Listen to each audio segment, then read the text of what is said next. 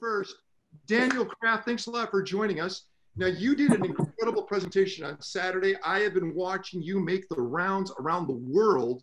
You have been on so many different shows. Just real quick, I met you at TED. I want to say it was maybe TED in 2005 or 6, and you were talking about the marrow minder, this tool that you invented to actually get bone marrow and stem cells in a fairly non-invasive way. That's what you were working on back then. And since then, you've just exploded. Just give us real quick the transition from going from Stanford to where you're at now. Oh, well, I did this sort of traditional, med school path, in the lab, kind of blending science and medicine. I think but I've always was someone who liked multiple fields. Like when I had to finish medical school and pick a residency, I think I almost did emergency medicine, orthopedics, general surgery, and then I ended up combining it and doing medicine and pediatrics. But I'd always had these crazy interests, and Stanford was a great place for medical school because I did actually 6 years instead of the usual 4. I spent a bunch of time doing space systems engineering. I went on a 3-month research trip to Nepal. I did research at NASA down the street.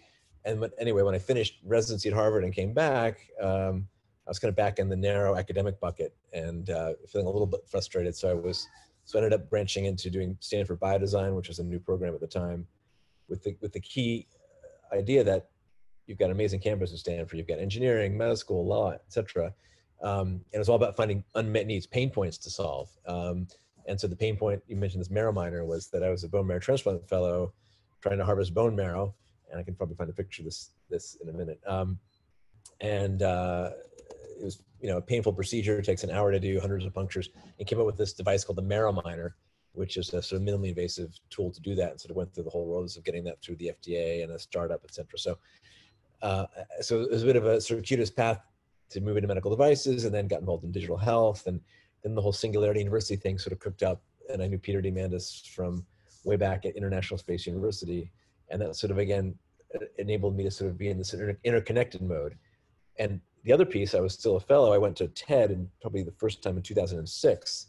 And it was kind of like I found my tribe. It was a mix of really interesting people from all these different worlds.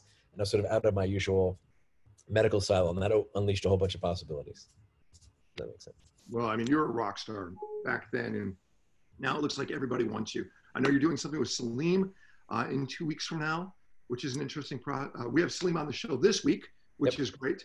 And the exponential medicine route, can you explain, when we talk about exponential, we understand what that means, the doubling, but you really look far into the future. How are you able to see where trends are going much more clearer than most doctors? I'm not sure about seeing better than others. It's more like maybe I'll see something in the clinic or research realm and go, well, why are we still using fax machines? Or why are we still handing out piles of pills to patients they don't take half the time, or using pill cutters? And so then I applied a bit of this lens of like, wow, what could it be? And we're all sort of science fiction buffs. You can imagine seeing, I was just on with the X Prize. I helped come up with the tricorder X Prize. Like, how do you envision that future of Bones McCoy able to, wand your patient and get results right away? And so kind of sort of being in the mix of academia and technology in Silicon Valley and Singularity University, it kind of provides a bit of that, overly used term exponential lens to go a couple more clicks of Moore's law. And, what's the iPhone 15 going to look like? Or what would VR be in 2 more clicks? Or where are we with the $100, $50 genome? So it's not about any one of those things, but how you put them together that enables you to sort of think, what would be possible if you matched these things up? And a lot of sort of what I ended up predicting probably in my TED Talk from 2011 is sort of now commonplace, apps for this and virtual reality for that, and robotics and 3D printing. And so it's a matter of sometimes just see a couple more clicks down the possibility route. And then hopefully catalyzing others to sort of get out of the way enough, because health and medicine, for a variety of reasons, is pretty risk averse and slow to change. And as I think we talked about in the metal group on Saturday, part of what the COVID thing is going to hopefully catalyze is some better things to emerge, like faster, more available telemedicine and sort of newer ways of doing public health as well. So let's start with that. Guys, I know a lot of you had questions on Saturday. We're unable to answer those. Today is the Q&A where you have some time with Daniel. Daniel's joining us for, I hope, for the next 50 minutes. Daniel Kraft, we're diving into your medical questions across the board. Of course, let's talk about COVID. Why are certain viruses, specifically this one, we see them pop up every so often? The last one to actually have this type of traction would have gone back to the measles 100 years ago. What's so unique about this, and why is the spreadability so strong? Well, I mean, actually, coronaviruses aren't anything that new. This is called, SARS-CoV-2 because the prior one, which was SARS, had the SARS name. There's one called MERS. There's also Ebola and others that are quite similar. What's different about those is they have much higher fatality rates, but aren't quite as transmissible. And so in some cases, I was on with Larry Brilliant, who's the head of the ending pandemics and has done a lot of work in curing smallpox and other things. He almost calls this a practice pandemic. I mean, it's horrible, but still the mortality rate overall is 1% or less, depending on your age group, sometimes more. So, in fact, coronaviruses aren't new. What was new about this one was that basically nobody had any immunity. It was completely novel to the human species. And so we already have a leg up because we understand coronaviruses. We've had some vaccines made to them in the past. There's some antiviral drugs, but it's not a complete new virus from out of the blue completely. And but when we talk about a practice virus, we're looking at whatever disease X is going to be. And disease X is the one that has a higher mortality rate with the same type of contagion that floats around the world, right? I mean, it would be similar to what we have today, but it would be mortality would be much, much higher, right? Is that disease X? There's two things. Like there's the infectivity rate, meaning I think for this right now, depending on how we're doing with our measures, it's like 2 to 3. Like one person gets it, they infect 2 to 3 more, and then that's why the exponentials go up and the doubling time is fast. If it's something like 1, if we're all staying in our homes and no one else gets infected, or 0, that's what slows down and extends the curve and eventually hopefully burns itself out. The other thing is the mortality, and one of the diseases like SARS, it's like 50% mortality, but people were only infectious when they were super sick. So it was easier to identify them and snuff them out. One of the challenges with COVID is that we're learning a lot of folks are relatively asymptomatic, particularly early on, and they're still shedding virus and infecting other people. So that's why it's like a little bit more insidious. And you going out, are you wearing a mask? Are you having your family wear a mask? Tell me about what the getup is for you to go up to Whole Foods. Yeah. What do you do?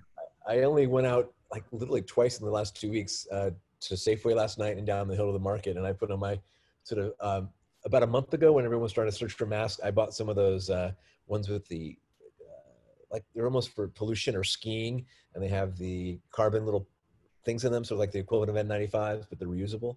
So I kind of look like I'm about to rob a bank.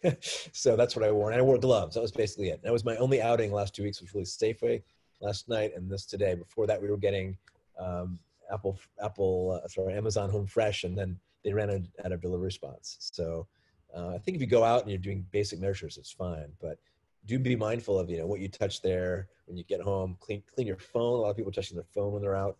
But once you're in your space and you're sort of sequestered, that's a whole other story. And how about your kids? What are you doing to make sure that they are safe like you are?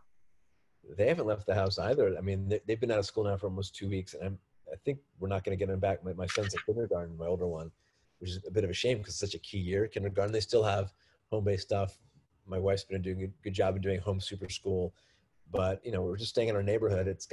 We're not, we're in Portola Valley. There's walking, there's parks that aren't really open, but it's not like we can't go outside. What's really challenging is like in India, where they just did a lockdown. A lot of folks live in very tight quarters, or a whole portion of the population, they shut down the train system. People can't get home. So, I mean, I think many of us are lucky to have enough physical space and backyards, but for a lot of places, high-rise apartments, et cetera, it's a very different story. And if we look at that curve, we see that China is down here on the recovery side. They're at least reporting that the recovery, and something like South Korea is just about to hit the top from what we're seeing, all the way down to India being at the very beginning point. So if India is at the beginning point and China's at the, let's say, recovery point, India is about to go through hell more than anything because of the close proximity of everyone, right? Yeah, I saw pictures on the news yesterday of literally, their train stations, and there's thousands of people packed around their trains, and some are wearing masks, but boy, that is a tinderbox. And again, the challenge in the US is all the stuff we're seeing now and the infection rate zooming, the death rates in New York. You know, the folks who were in Daytona Beach partying on the beach 2 weeks ago are now the ones who transmitted to their grandparents, and a week later they're getting sick. So it's really hard to say at time zero. We know what's going to happen in 2 or 3 weeks in some of those places. And we know that it is a 2-week gestation period, or is it actually potentially longer? I think in general, it's like 5 to 7 days. I think it might depend on who the host is. And again, one of the things I mentioned on our call on Saturday is a lot of different presentations. It's not just fever and cough. A friend of mine just published work at LA. He's at Cedars-Sinai, that GI symptoms. A lot of folks are presenting with just fever and bad diarrhea, or not even high fever. So that can be a presenting sign. So I think there's a wide variety of presentations, and younger kids, teenagers, may be almost completely asymptomatic, or it's just like a minor cold. So it's hard to know one size fits all. Now, anybody in this group, we have 34 people on the call right now. If you have a question for Daniel, just put it right side of the chat, and then I'll bring you up. And I want to make sure you take advantage of this time, guys. Daniel is a great guy, but he's not really all that accessible. It's a rarity that we have a pandemic to keep him at home so we can get a hold of him. So hey, Daniel, as you go through this real quick, and I know we just said that this is a test pandemic. Have we seen anything that looked like it could have been potentially disease X that was stopped because of proximity, because it didn't have the capability of being so contagious? I mean, I think the World Health, or public health elements responded pretty well to H1N1 and to SARS and to MERS.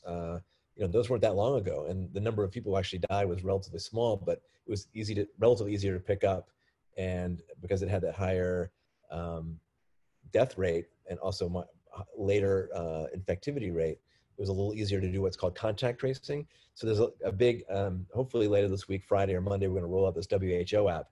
People keep coming at us, are you going to have contact tracing? Meaning, early in a disease, classic public health is, let's say Ken has symptoms and he tests positive.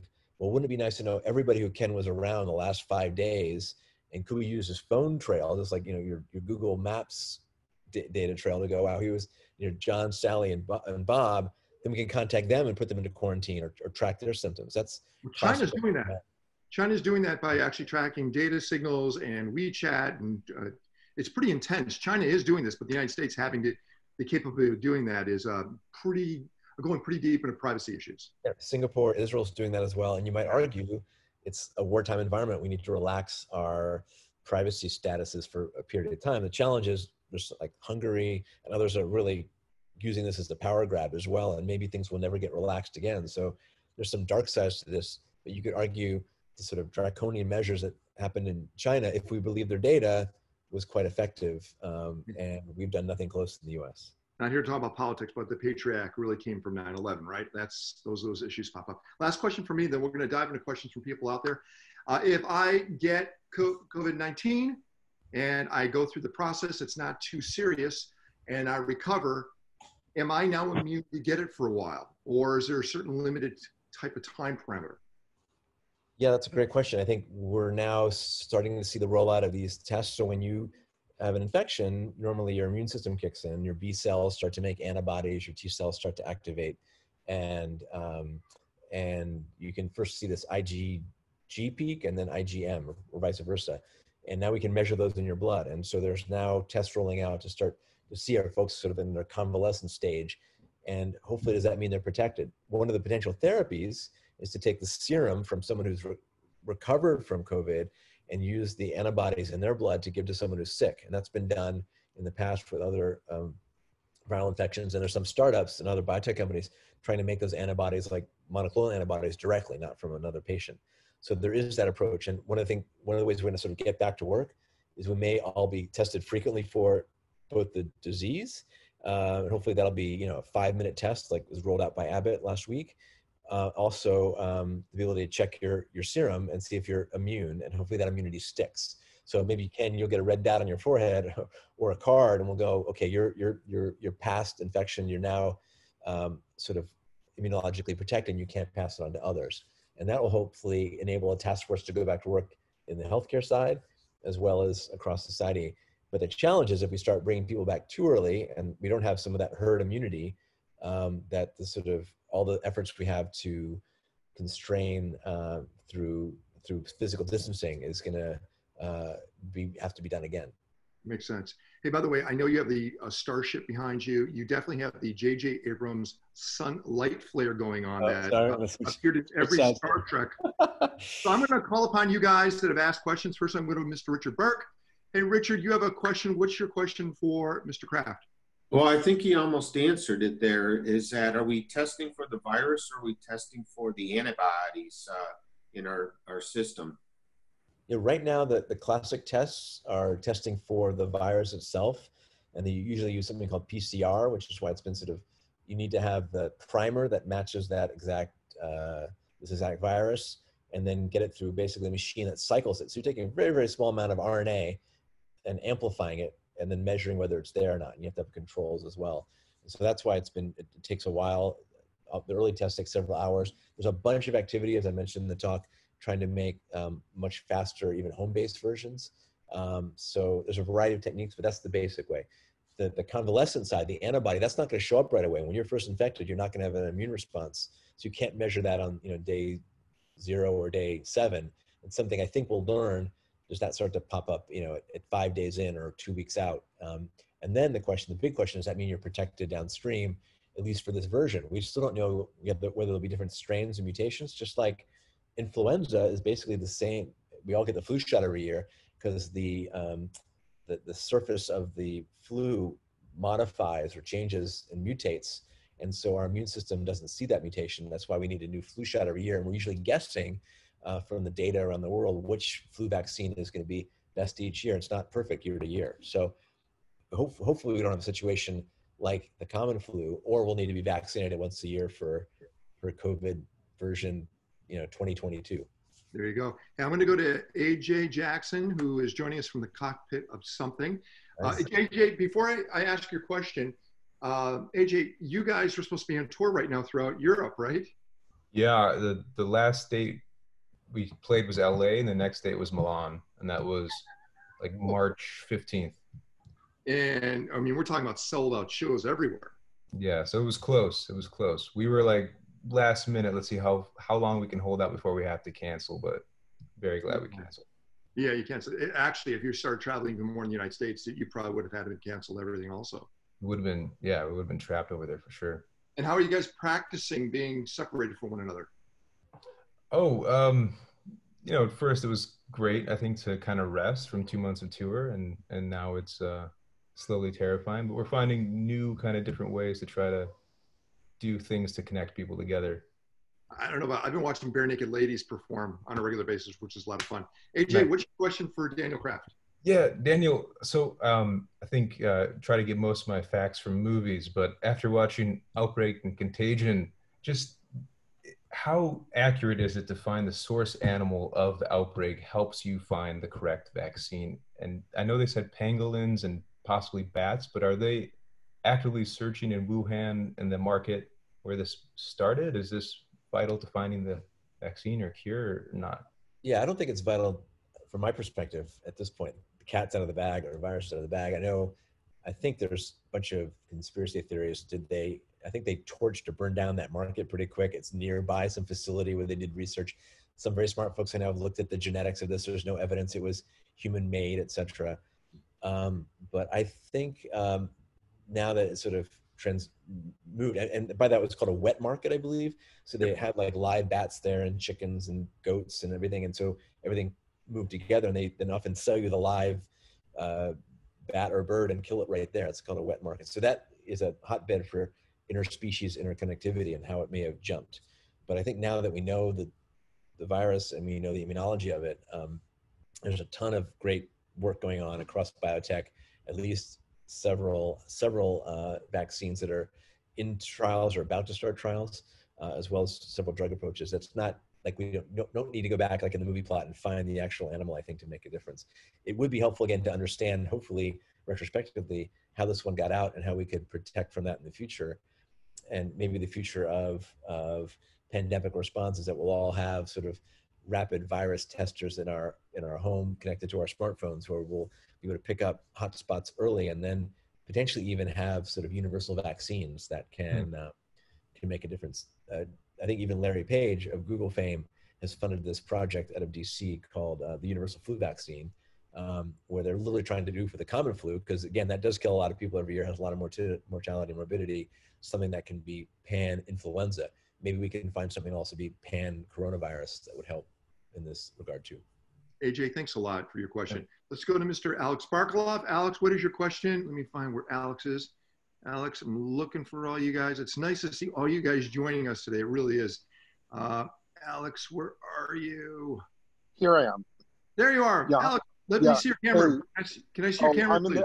I'm in the dark. I've had guys. I've been have terrible insomnia. That's I'm not sick from this, or actually I may have been. I had a bad flu 2 weeks ago, and I'm over it. But so if you don't mind, I'm in complete darkness right now. And, that's going to help because you're watching the show, and yes. in the light the monitor is going to allow you to fall asleep. Is that what you're hoping? No. Alex, what's your question? Yeah. So really, look, if we look at the rate at which Germany is testing, U.S. is testing, I think they're reporting like 100,000 tests a day. To refer to an old philosophical question, if an infection happens in the forest and no one measures it, did it happen? And in that case, obviously we're in the curve, but we don't know if 200,000, Americans have been infected, as we're now reporting, or a little bit over that, to, I don't know, millions. We just aren't measuring, we don't know. And while that may be a scary thought, we also may be really highly overreaching the mortality rate. Again, I don't know these things. I'm just asking the question. The common flu infects, according to the WHO, 1 billion people annually. So what is the upward limit of this? And if we flatten the curve, of course, it'll be a lot lower. But what do you expect to see in terms of what we don't know? Right now, we're only testing people who are seem to have advanced symptoms and all that. Mm-hmm. So my jumble of a question is, what is this really out there? And are we only measuring new infections, or are we measuring existing infections, and we're just discovering? Are we just discovering new infections, or are we measuring new infections? Okay, thank you, Alex. Yeah, I mean, that's a great question. I mean, it's, I think, frankly, shameful about how, like, South Korea, in their first week, we're doing 100,000 tests. I don't know the exact number. It took us like a month to catch up with where South Korea was in their first week, and we had all the capability to do it. I think we were offered help from the WHO and CDC, and others turned it down. So we were sort of blind. So, like, just because you see a number does not mean that's the real number. That's the tested positive number. And even in New York right now, it's almost impossible to get a test unless you're maybe a healthcare worker. Here in California, it's still difficult, and it's still often taking a week or more to get the results back. So while testing is ramping up, it doesn't mean we have an accurate picture. And that's part of the huge problem here. What we really need going forward and retrospectively, and in areas of the world where it's not yet truly pandemic, is to have that ability to do rapid, accurate testing, and to have that. Otherwise, we're sort of blinded. And you might remember when Trump was saying, I don't want that cruise ship to dock because our numbers will go up, and I like the numbers where they are. Well, that means the numbers that are positive, and that's pure, like, see no evil, but creating evil. So to answer your question, I think, and I'm not a pure test expert, we are sort of been flying a little bit blind, and the numbers are going to get worse in a sense when we have more test results available. All right, so guys, if you want to if you want to ask a question, everyone, I need you to have your video on. Because I see a lot of videos off. I want your cameras on if you're going to ask a question. Bill Dorfman, what is your, and I'm trying to follow an order, everyone. So if you have a question, please put it in the chat so it's in order, because there's a lot of questions that are popping up and you're texting me individually. Don't do that. Put it inside the chat. Bill, what's your question? So mine is a little update for you that hasn't been published yet. My best friend is the medical director for Los Angeles County. She has 58 counties. all of the data that we've been getting is basically fictitious. They really have been guessing. Today was the actual first day that they were able to look at the models and come up with some real accurate assessment as to what's happening. And the good news is that we're not spiking the way they thought we were. This California, isolation. you mean? California is not. California is actually doing a pretty damn good job. Now, you know, it's not predictable, but right now we're not getting the spikes that they were anticipating. The number of tests is what keeps us a little bit in the dark. However, when people get sick enough, they go to the hospital. She's working with every hospital in LA County, and they know exactly how many people are going in.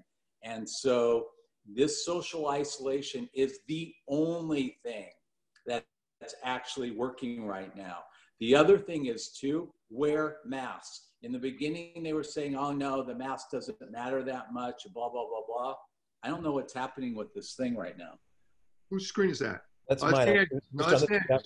Yeah, just on that exact point. This data is just from, well, let me finish. Yeah. So wear a mask. It absolutely is not going to hurt. It will only help, especially, you know, like we talked about earlier, you don't know when you're infectious in the early stages of this. Once you do a test for the antibodies. Bill, there's a lot of questions. There's a lot of questions for Daniel. A lot. Is there a way you could sum that up quickly? I'm done. Just to riff off of Bill's point, yes, we are bending the curve a bit, and the graph I'm showing right now just came out this morning. This is San Francisco-based data, and you can see that the new case number is going down. So that's definitely a positive, and it's based on the fact that in the Bay Area we had pretty early lockdown, and so it made a difference here. And are we looking at exactly what Bill said regarding the mask? If we look at the countries that did do masks, that would be Hong Kong, Macau, Japan, Korea, compared to the ones that did not enforce masks, we saw the curve actually go down in those areas, correct? So masks actually do play a critical part. I'm not sure if it's causation or correlation. I'm sure it plays some role. I don't think if you guys have a bunch of N95 masks, go bring them to your hospital, but a basic mask will do when you're out and about if you're feeling okay. So I think we're still seeing new data. New data was published by MIT this week that, you know, 6 feet may not be far enough. If someone's actually really coughing around you, the viral particles can go a bit farther and hang in the air a bit longer. So in general, it certainly can't hurt to wear a mask when you're out and about. It's hard to do a controlled trial on that, but it does seem to have some role. All right. Like I said, I want your camera on if you're going to ask a question. Let's go to Mr. Nick Bishop. Nick, what is your question? Nick. There you go. Unmute. There we are. I'm here. Yes, sir. Simple question is, how surprised were you and let's call it the medical community that this whole thing happened at all? I remember starting to look at this, obviously, as the news was popping out in China, and other smarter folks than me also were looking at the data and looking at this R number, you know, how effective it was, and the death number, and pretty quickly calculating this could be a significant challenge here. I think what we didn't predict was how far the US at least was going to be behind on the testing elements that were done so well in at least South Korea and Singapore. And Singapore, for example, got almost down to a case rate of 0, and it popped up again when people flew in from other locations. So I also think, you know, the Intelligence Committee and the Senate had early intel. Some of them were selling your shares in early to late January. So it's a bit disappointing that our public health system, which has been fragmented and defunded, hasn't been able to respond as well as we might have liked. And someone put it on the chat, there was a study done at it was called, I don't remember what it was called. They did a simulation of this sort of exact thing about a year ago, and had predicted, you know, 2 million US deaths. It didn't start changing policy or funding.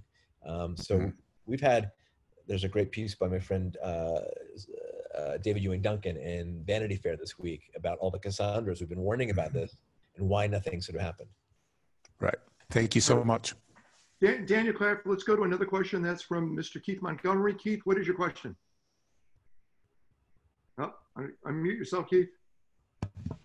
How's that? Am I unmuted, guys? There you go. All right, good.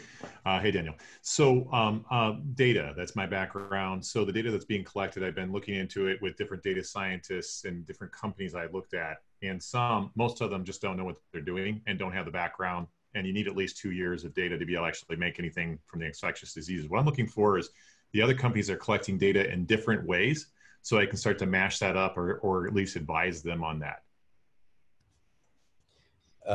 Who's mashing up the data? What's the question? So people mashing up the data with the data that's already existent in, say, the DARPA data sets that have been existing over the last 10 years and things like that. So real solid data that, as you know, the data, people might not know this, but a lot of ministries collect data and give it as a PDF. It's so fragmented. It's ridiculous. The information you're getting mostly is just fake information. And so, and I'm not a big fake news kind of guy, but I've been looking at the data and I can see very clearly what's happening. So what I'm looking for is companies actually have the wherewithal, they know what they're doing, and they're doing it through cellular, they have blockchain, they have all kinds of different things, but they are collecting, they have some kind of provenance around that. I mean, there's all sorts of data. There's a thing called flu trends. There's the Kinsa thermometers, which could pick up temperature spikes early. That's been a form of data.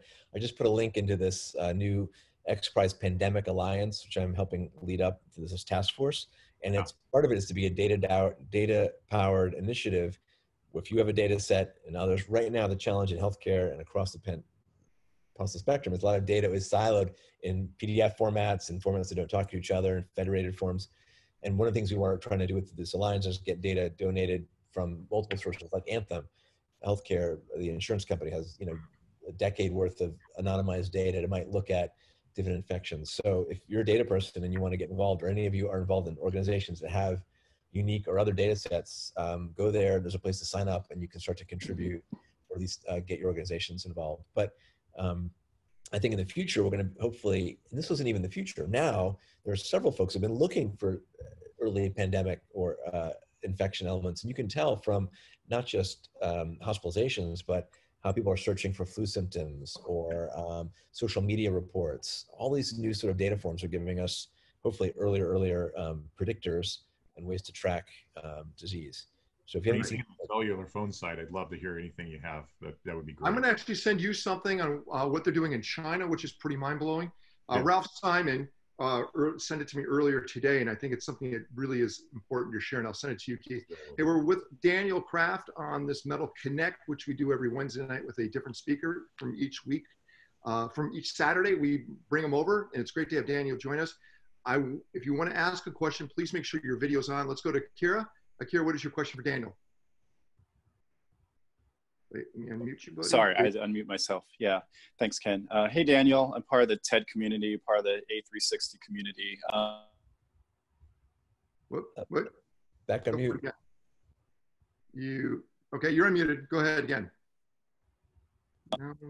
So sorry, guys. I'm on my phone. It's really sketchy.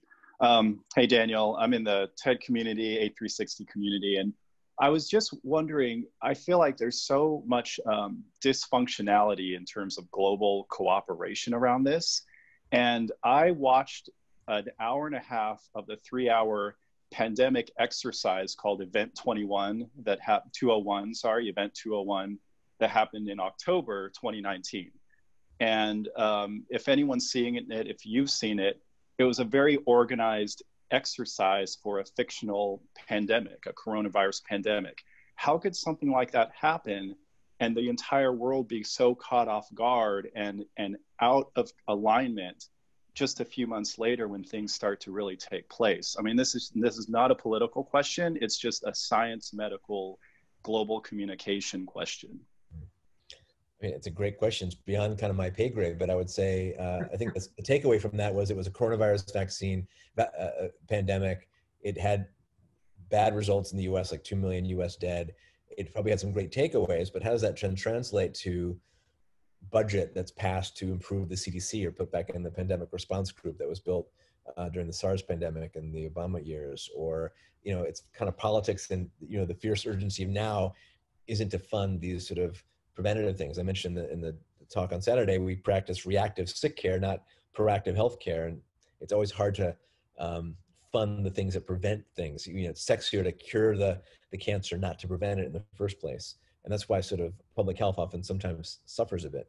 So I think now this has been a big wake-up call. Hopefully it will catalyze a lot of positive action and collaboration.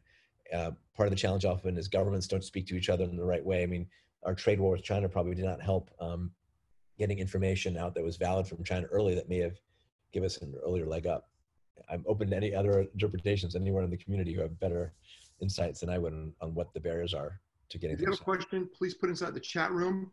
I'm going to get through all of them if I can. Hey, Daniel, what do you think about this thought of, let's look at the causality now of people not working, people, especially in, let's say, produce space. They can't pick fresh vegetables. They can't supply fresh vegetables.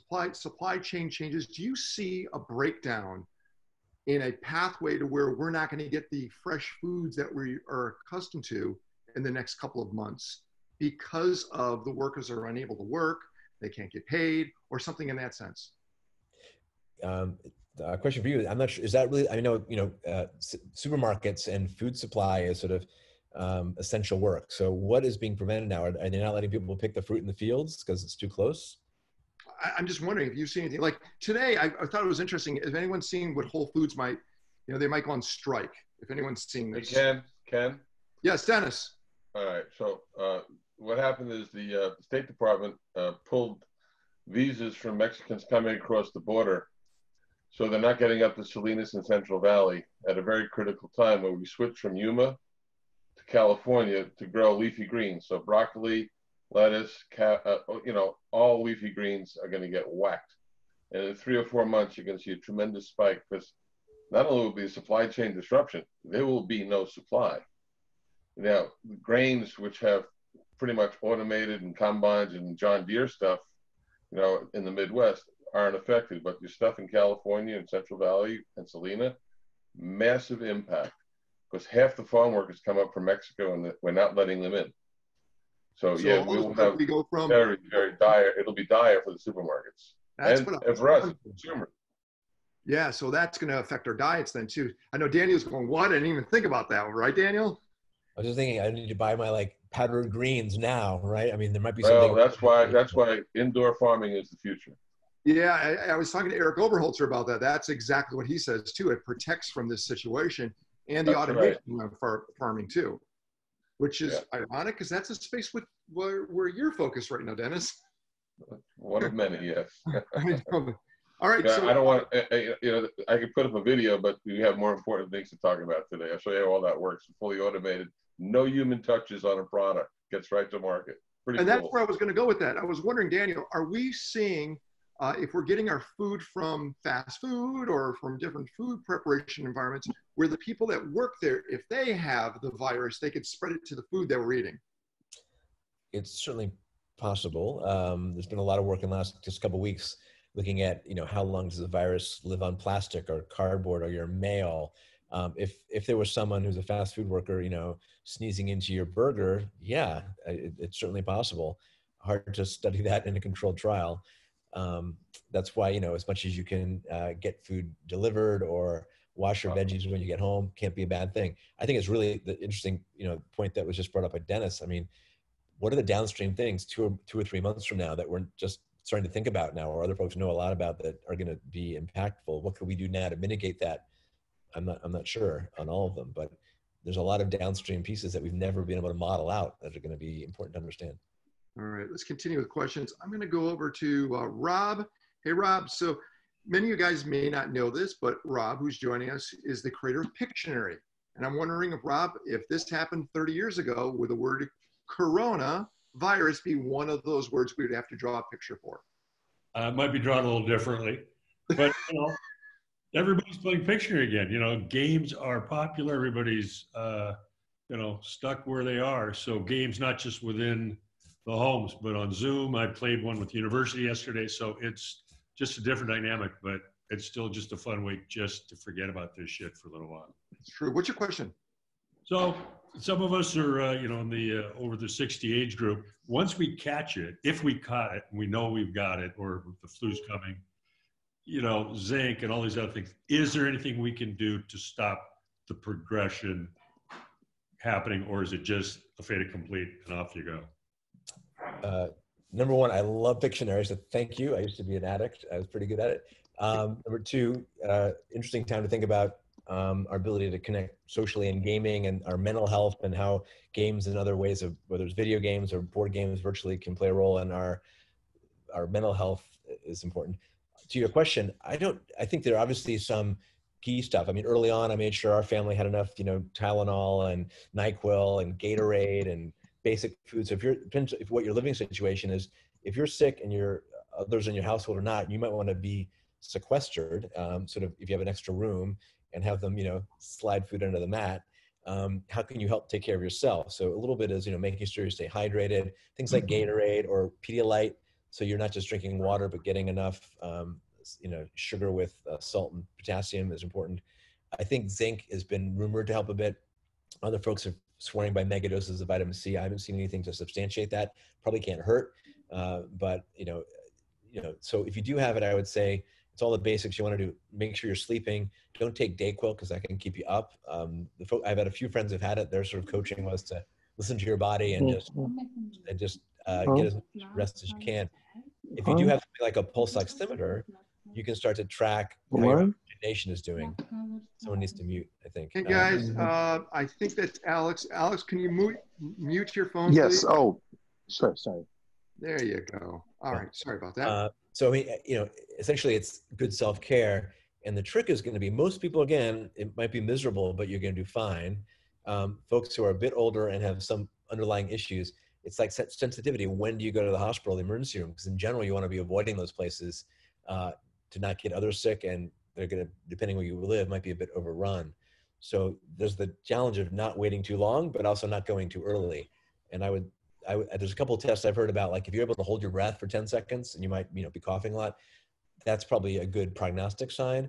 If you're feeling more and more short of breath, you might, number one, be in contact with your clinical clinician by telemedicine or phone, and get early guidance of potentially where to potentially go, potentially early, because there may be certain facilities that are full, out of ventilators, who knows. And someone just, I wanted to pack back on the floor. It was like Eddie saying that they've sold 5,000 ventilators to the state of California in the last few days. There's a lot of activity going on and spooling up regular ventilators and versions that are sort of hacked together. I think there's going to be another challenge. There's not that many intensive care unit doctors or nurses.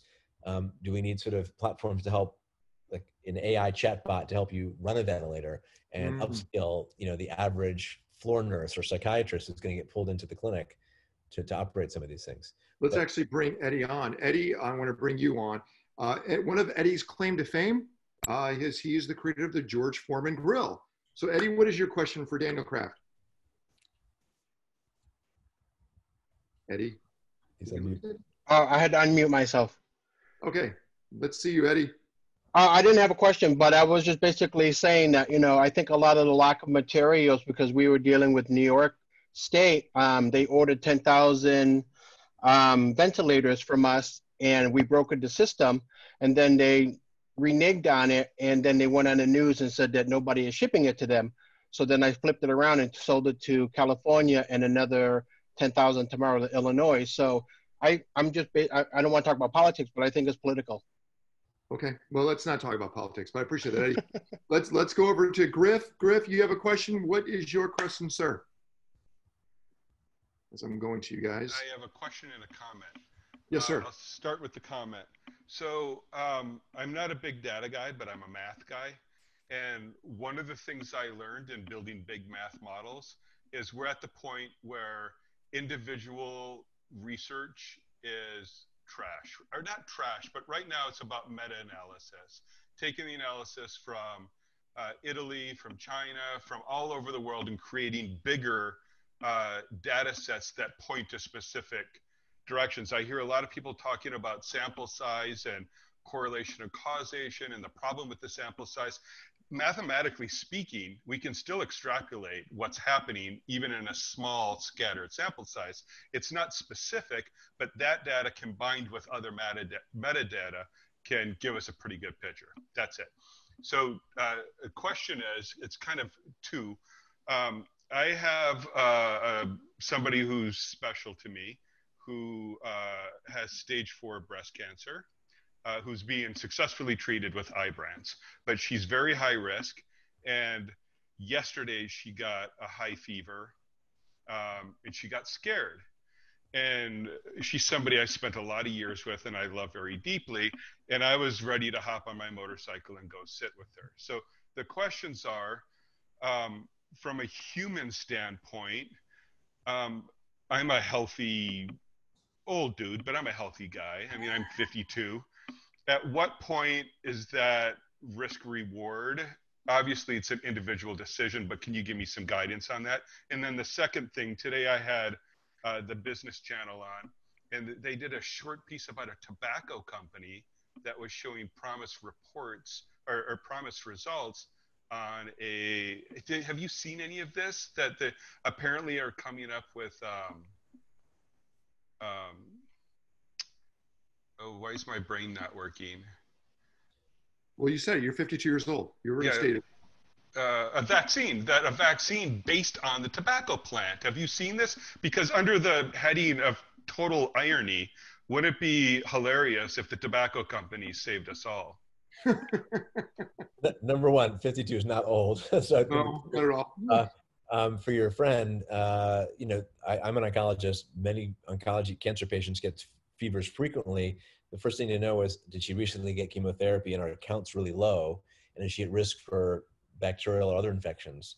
And if she is, you know, often we bring them into clinic, take a blood sample, sometimes start them on antibiotics. It all depends on what her immune system is.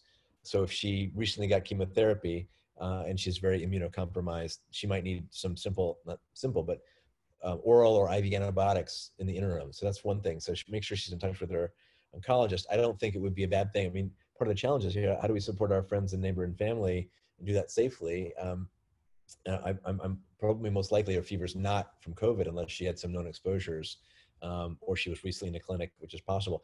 That belies the other question. You know, these emergency rooms, particularly in New York, are being overrun, but it's not like people are not going to still have heart attacks or have need their cancer therapy or their immunotherapy for autoimmune disease or their diabetes care. So how do we start to balance normal clinical care and not triage it all the way down the pole and have other people die needlessly? Obviously, you can wait for your elective hip replacement, but you may not be able to wait for your elective, you know, gallbladder surgery if you have an infected gallbladder.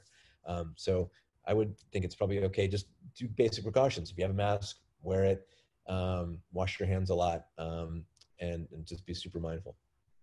All right. On the tobacco thing, real quick, that's not a new story. Basically, tobacco plants have been used where you can engineer in like DNA or other elements, and then they can grow a molecule, and you can harvest the tobacco plant leaf and extract that. In this case, it might be a part of a vaccine or a protein, and use that therapeutically. So it's not a new concept, but tobacco plants are a potential fast way of growing something at scale, sort of a bioreactor that can be used for drugs or vaccines.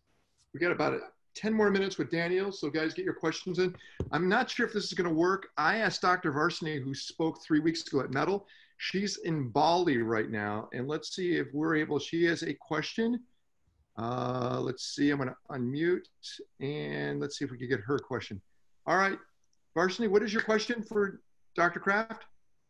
Hi, hey everyone. Hey. Dr. Kraft, thank you so much for jumping on and giving such enlightening information. You've shared a lot of important data. I actually didn't have a question. I had just made a comment about if you are not needing hospitalization and you have symptoms at home, to use some antivirals that are over the counter, like, you know, colloidal silver, grapefruit seed extract. Neem is an Ayurvedic herb, and it's showing signs of decreasing and speeding up the healing process from flu-like symptoms, because COVID is a bunch of different symptoms presenting in different areas as more aggressive with respiratory, less aggressive with respiratory, etc. But it is fundamentally viral. So antivirals are showing to help speed up the process of healing. So if you don't need a hospitalization and you're at home wanting to get through it, that's an option. What's your thought on that? Thank you very much, Varsany. What's your thought on that, Daniel? I think there are some natural compounds and others that, if they're not antiviral purely, they may be enhancing your immune system. So one thing that I have been doing, I'm friends with Paul Stamets. Some of you know he's sort of the world's famous mycologist and few years ago, he sent me a whole case of mushroom extracts from things like, I can't remember all the names of them. But bottom line, they help enhance natural killer cell function. Natural killer cells are involved in fighting cancer and viral infections.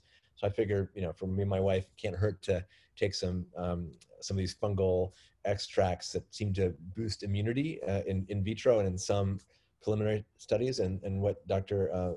Rashini was mentioning may be helpful. It's challenging right now to run a whole clinical trial where group A gets it and group B doesn't. But things like zinc and some of the things that others are talking about probably couldn't hurt, both for protecting you and then if you do have it, for fast recovery. It's interesting. She's actually saying vitamin C high doses. We had Daniel Kraft. You're Daniel Kraft. We had Dave Asprey on, and Dave said the same thing. Take as much vitamin C as possible. Almost take it to where you're going to have to go to the bathroom so bad. And that was one of the ways he suggested us to actually trying to flush it out of ourselves by doing high doses of C. Everyone's got their own remedies.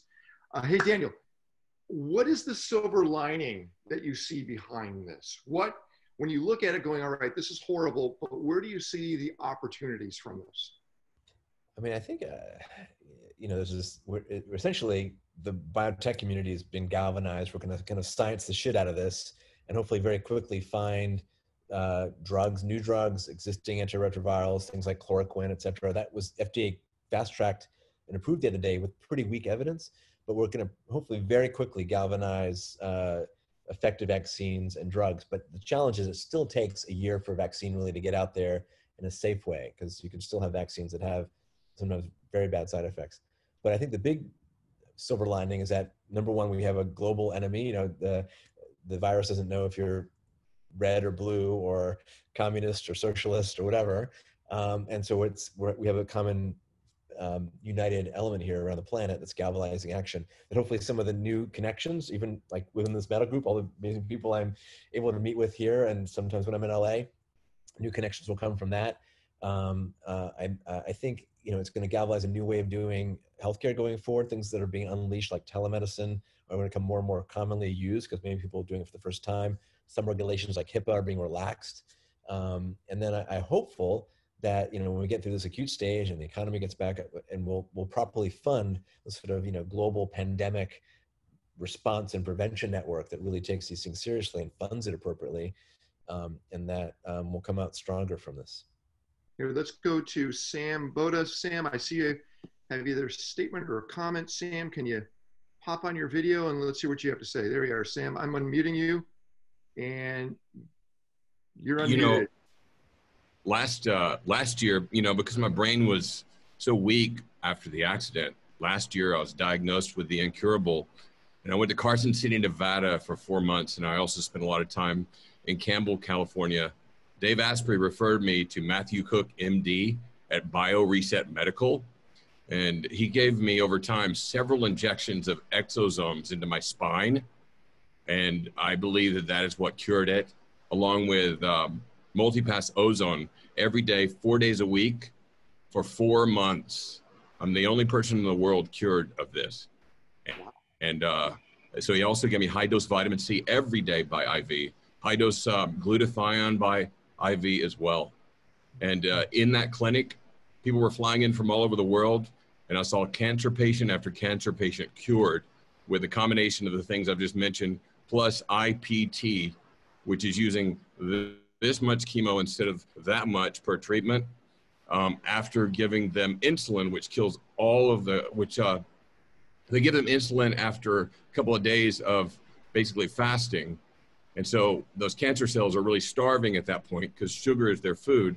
So he gave them insulin, and then a couple of days later, glucose with a little bit of chemo. And that made the cancer cells eat all that up and killed themselves. I was amazed. I mean, every week people were crying in there because the families come in, they're crying because the person gets cured. It's insane. But Dave Asprey saved my life by referring me to Matthew Cook, MD at BioReset Medical, and also Frank Schallenberger, MD in Carson City, Nevada. Thank you for that, Sam. I really appreciate it. Did you get all that, Daniel? Got it. Sam, what was your diagnosis? I was CJD. I was diagnosed with a human form of mad cow. Yeah, Jakob Crossfeld as well.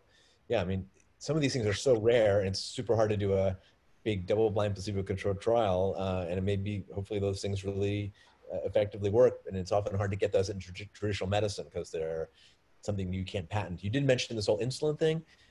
There is a lot of interesting work. You know, it's almost called, now we're recognizing the importance of sleep. So if you guys are doing nothing else for your immune function and everything else, try and get your 8 hours in now. But there's this new field almost being called chronobiology or chronotypes, circadian medicine. Yeah. Meaning when you take your medicine, whether it's your insulin or your aspirin, it depends on what time of day you take it. That might be your insulin and cortisol levels may be different. And chemotherapy will work under different sugar and stress reactions. So there's still such a long way to go in sort of precision, personalized medicine. And some of the elements that that Sam was mentioning may play a role in very rare diseases, but in others. And circadian medicine, when you take your drugs and what dose and others may be important to understand. Daniel, I really appreciate this. You spending time with us and give us your insight. Just a quick tease. Tomorrow, 1 o'clock, we're doing our mentoring class, and we have Shaheen Shahin. Just to give you an idea, this guy was homeless living on the beach. 2 years later, he has 400 people working for him, making $350 million a year. He's our mentor tomorrow at 1 o'clock. He's been a hardcore metal member for over a decade. He invented the vaporizer, the vape, and he's done so many other things. Does about $100 million a year just on Amazon. So he's going to give us some insight of what it takes to really understand e-commerce and how to hack it. So that's at 1 o'clock tomorrow for you metal members. Daniel, any last words from you? You're about to say goodbye. We have a great group today. I mean, we got up to almost 40, and we're here. We're all waiting for your wisdom. Any last words from you?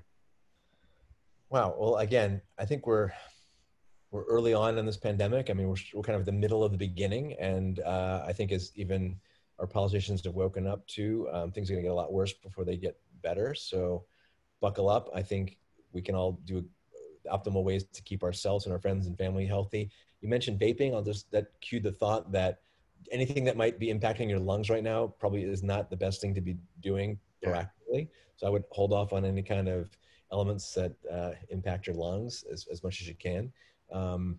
And there's going to be a lot of this does have a long-term effect. I mean, if I do get corona or somebody gets it, we do see damage to the lungs just permanent, right? Permanent damage. It seems that some have. A lot of the folks who are getting intubated in the ICU on ventilators, they have something called ARDS, which is basically super immune reaction to your own lungs, and they kind of shut down. And so there may be long-term lung effects.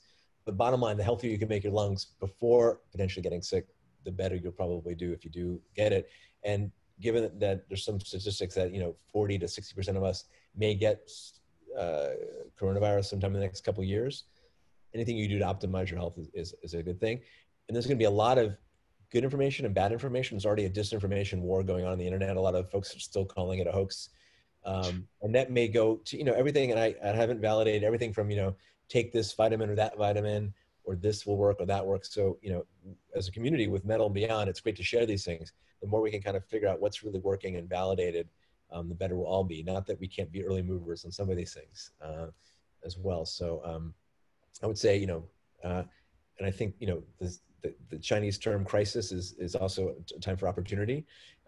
So it's a chance to rethink business models and our personal lives and our connections to others. And hopefully we'll come out of this stronger. So, but it's definitely going to be a challenging time. So thanks. Daniel Kraft, thanks a lot, buddy, for hanging out with us. Thank you. Thank you. See you all later. Daniel, thanks a lot for sharing your knowledge.